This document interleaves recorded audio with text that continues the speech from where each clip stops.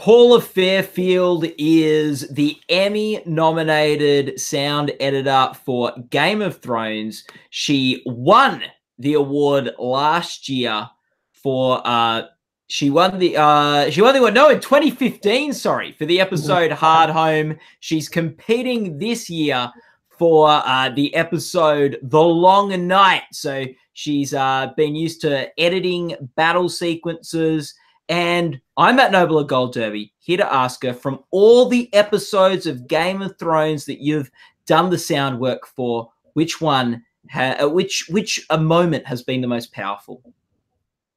Oh God, it is one of the most extraordinary seasons for so many reasons. There was so much stuff that stretched us as a team so far, I think we're all very proud of the end result. The Long Night in particular was, a thing that tested everybody on the show, I think way beyond what any of us thought we were capable of doing. And the extraordinary nature of it, the complexity, the layers, the insane stamina needed to just get through it, I think is a very proud moment. I loved so many of the episodes this year, and I think they all, for me personally as a sound designer, stretched me in a million different ways. And I just am very honored and privileged to be part of such a magnificent season of TV.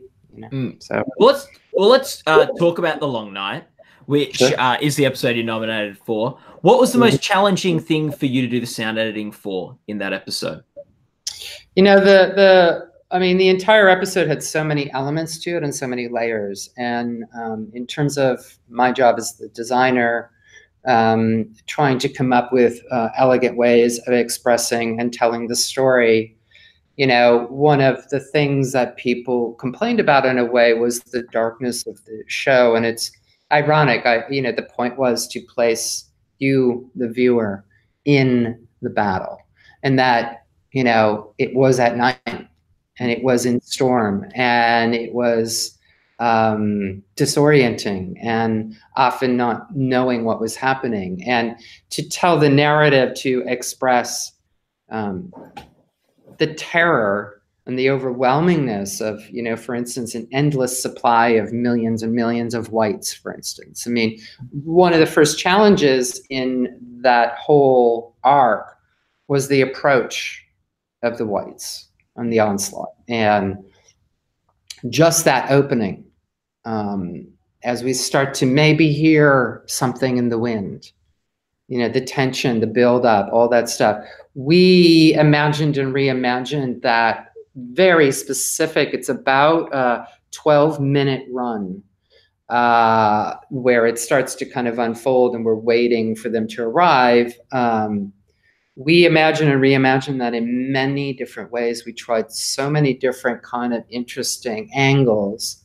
And as a designer, it meant for me, I had to kind of come up with all kinds of layers of things, because there were so many ways of structuring and trying to find the most effective for the creators, for Dan and Dave, to really feel that the story was being told and to find that kind of pocket for them. Was incredibly challenging. I think it was one of these shows that it was so enormous, it was hard to even imagine it in its entirety. So it was really a matter of working as a team to kind of structure and shape this piece. And, one of the interesting things that we had established in other seasons, and had I known what was coming, I might have a couple of years ago suggested some stuff, but we didn't know. I had no idea where we were going. One of the things that was established was that the whites don't make any sound except when they're attacking or dying. So how do you convey the sound of the approach of this menace that's coming? What do you do? And so there was all kinds of different things that we tried. And in the end, what you experience in the piece is what we settled on, which I think was highly effective and used all kinds of layers of things that we had come up with. So one of my challenges, the first challenge, was to express the sheer amount of the force, the size of the force that they were facing. And, you know, the first thing I started to do was we had, over the years, created quite a fairly substantial library of vocalizations, of bone movements, of feet in snow, all that kind of stuff. And so I actually dug through and took all the stuff that we had accumulated and created basically a bunch of libraries of stuff.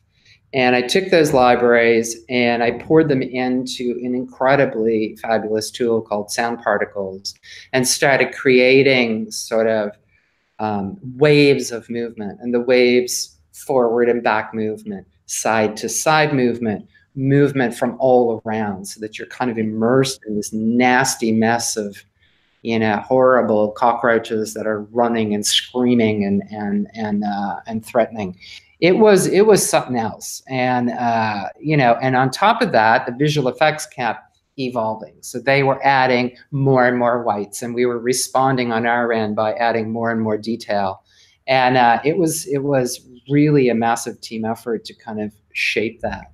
And then on top of that, to help with the disorientation, you know, so I did a big weather pass. It was just winds and ice and crazy whipping stuff and, you know, all kinds of weird things flying around, and, you know, to help create the kind of feeling of disorientation. And you know, where the dragons were cut off kind of from their people on the ground, so they, you know, they had a plan in place, but then you know, the White Walkers created this storm that kind of thwarted their efforts to help one another. And so to do that and to, you know, create this sense of, you know, being lost and not knowing what the hell was going on. And by the way, in the darkness, what you had as a viewer was just the sonic elements to help. Sometimes you couldn't, like, literally see anything else. And so you are, you know, listening, and you are being directed through kind of these masses of bodies and nasty fights, completely sonically, which seemed to make a lot of people very uncomfortable. It's like everybody needed to see everything, but if you were in that battle, that was part of it. It was the disorientation, it was the night, it was the way the White Walkers were using the forces of nature to, you know, to beat everybody down and make, you know, make it so that, you know, the whites could penetrate the wall and come over the top and do all their nasty deeds. And then finally, on top of that, I had to deal with the dragons. And, you know, at the end of season 7, when Viserion turns and becomes, you know, an ice dragon, and, you know, I remember imagining, you know, with the blue fire and the calls and stuff, it's like, you know, I learned from other seasons to try to imagine what would be coming, and to try to create the design such that there was some place to go when they started adding more stuff. And in my wildest dreams, it was a battle between one dragon, you know, a live dragon, and a dead dragon. I did not imagine an air fight between all three. Mm-hmm. And so that was insane. With the dragon vocals in particular this season, it was interesting because we spent so much time. For the first time, we spent time with Regal. We didn't really get to know him in the past. We knew Drogon well, but we didn't spend a lot of time. Suddenly we're riding Regal with Jon, and then all the emotionality that came when Regal gets killed, and then at the end with Drogon when he, you know, discovers Dany's body, and that emotionality. So for me, in addition, it was expanding the palette emotionally for the dragons to express all that stuff, and to make that a rich experience, to be able to express what was going on through them, meant that I had to completely expand the palette, you know, this year. And so there was a ton of challenges. I mean, it was so multi-layered, and all of those things came into The Long Night. I mean, every single one of them, you know. It was a big episode. A lot was going on in the Long Night. You talked about how when you were designing stuff, you left room for it to grow and for it to expand as you're working through this series. When you got to the last couple of episodes, did you have a different mindset where you're like, there's no more season coming, there's nothing it needs to expand into, I can just throw it all at the wall now?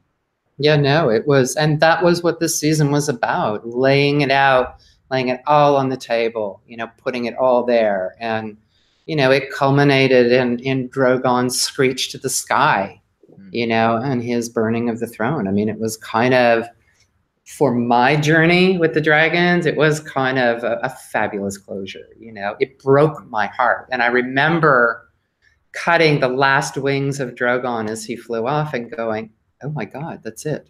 That's it.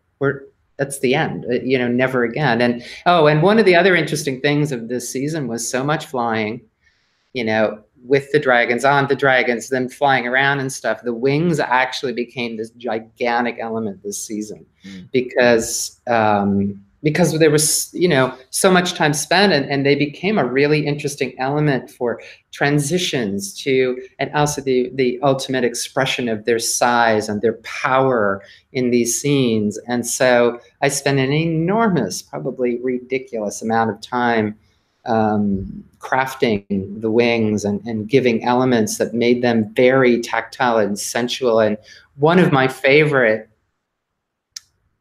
sequences in The Long Night is actually one of the quietest, when the dragons all come up above the clouds and you see Rhaegal and Drogon, and it's very quiet.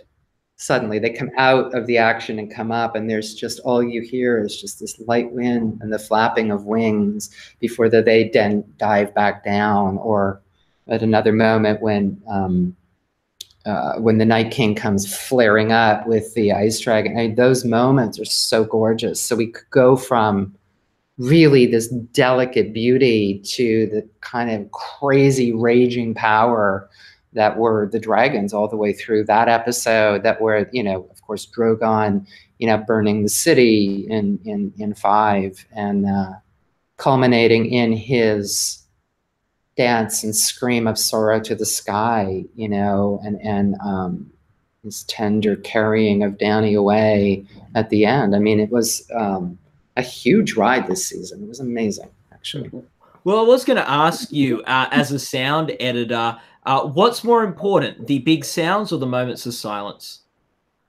Oh, you know, it's all of it. I mean, it's all about dynamics, you know, especially in something like The Long Night, which is so bombastic, and it's so, I mean, people told me they were absolutely exhausted and spent by the end of it. I mean, it was hard to watch as a viewer to get through that, you know, let alone to be building it. But the moments of silence help give you a moment to go, take a deep breath and dive back in. And because if we don't have those moments, and it's all bombastic from beginning to end, at some point the fatigue is so overwhelming, people start to check out. You can't stay attached, you know, at 12 for the entire time. You've got to, you know, the peaks and valleys help kind of give places to breathe, and also make the loud moments more dynamic, because you've got, you know, moments of silence around. Otherwise, there is a fatigue that starts to set in. And at some point, if you just keep it on 12 going, it starts to sound very quiet in a weird way, because your ears will naturally check out. So dynamics are incredibly important, especially in something like that. And I think the mix team and the creators did an insanely good job at creating pockets like that. And I mean, episode 5 in particular is just this insane, beautiful poem of, you know, it's like a poem of survival. And the way they were able to just pull you out of the destruction and the crazy sounds of that, and focus in on the breaths of one person. And you get to follow that in their headspace, and how disorienting that was. But it was such a poetic way of doing it. But that was all done on the mixed stage with such loving care and craftsmanship. It's absolutely extraordinary, I think. It's I love 3, and 5 is like this bookend to it that is so beautiful. I mean, it's a beautiful piece of cinema. Yeah, no, some lovely moments. What's your favorite moment on Game of Thrones from the whole run of the show? Oh, dear God.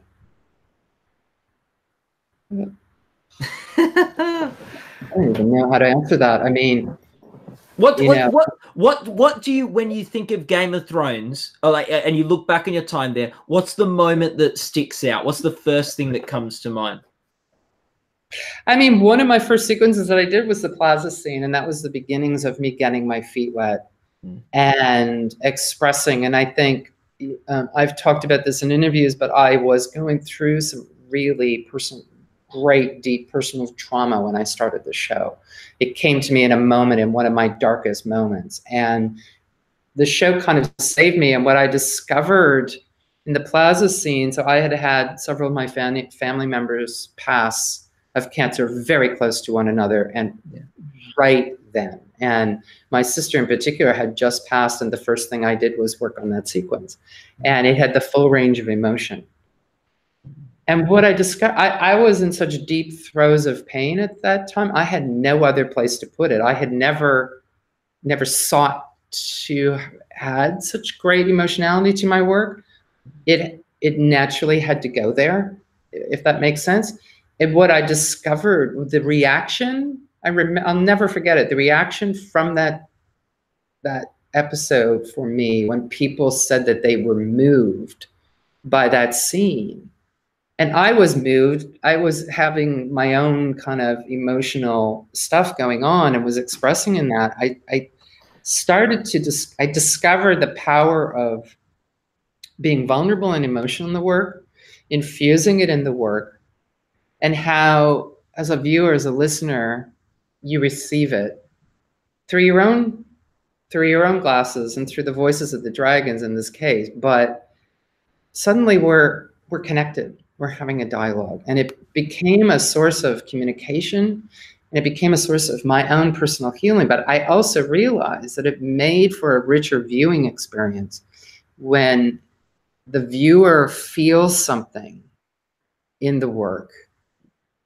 It opens them, you know what I mean? And suddenly the experience becomes much deeper and richer. And as I started to understand that and work with that and seek that out in every scene, I can tell you every scene and how it was personally connected to me and what I poured into it, you know, because each one was almost like I started going through these, and it was like an expression of my place in time, but it allowed me to express that through this piece. And it became this like really it's become a very powerful element of my own work, and something that I will take with me going forward for the rest of my days. I cannot turn back to the kind of work I was doing before. You know, that was a personal pivotal moment for me. I mean, I have loved so many of the sequences, so many of the elements. There's just so much stuff. I mean, it is one of the most, I don't know, it is one of these things that one can ever hope for in a career. And it came to me in this moment and continued on for 6 years, and is like, my God, I mean, and then to be able to fully express the burning of the throne at the end, and to pour all that stuff into Drogon's expression of, I mean, in some way, his screaming at the sky and his cries in the sky were kind of echoed by fans who didn't want the damn show to end, and they started screaming and yelling, and it's like this insane, culmination of expression of emotion that in some ways we were all experiencing, because, the fans didn't want the show to end. I mean, all of us, it's like we literally started to feel lost. Like, what would our lives be after? And, in many interviews, I know people have probably read and heard with many of the actors, and, with Kit, Amelia, and all, Sophie, and all the people, they've expressed their own personal journeys through the course of the show, and how they've grown and changed, and what the ending of the show and the anticipation of that felt like, and how it felt like the bottom kind of dropped out at the end. And I felt like I was able to put all my angst and feelings of that in that powerful screech to the sky. It was kind of the perfect, for me, it was kind of the perfect ending, and perfect ending to my own journey on this show. Well, it could be an even more perfect ending. Game of Thrones has more Emmy nominations this season than any other show has had in a single season before. And you were nominated again for Best Sound Editor for the episode The Long Night. So it could be an even more perfect ending with you taking out that Emmy Award again and winning your second Emmy for Game of Thrones, Paula. Thank you so much for talking to us today about Game of Thrones and about the awards. And for people watching this, you can go to goldderby.com where you can compete against experts, editors, and prognosticators to see if you can be the best awards predictor in the business. That's at goldderby.com. And